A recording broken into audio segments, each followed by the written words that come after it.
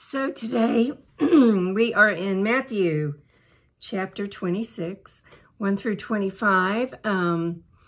We are here at Prayer Pond Ministries, Joppa Ranch in Lyons, Georgia.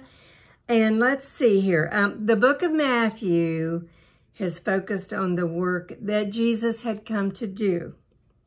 Now this chapter is the longest chapter in the gospel, so we're going to divide it into two parts. Today we're in verses 1 through 25. And then every incident in detail that point to the cross. So this is the end of Jesus's teaching of the kingdom. And now he's going to move to the act that he came to accomplish.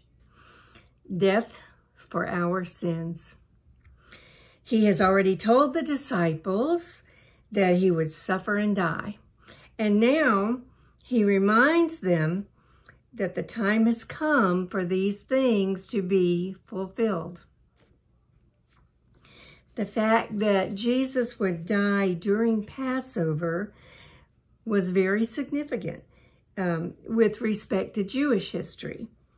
The Passover commemorated the night that the Israelites were freed from Egypt, Exodus chapter 12, when God passed over the homes and that were marked with the blood of the Lamb. This event foreshadowed, it was a type and shadow of Jesus's work on the cross. Now, as the spotless Lamb of God, Jesus's blood would be spilled in order to save his people.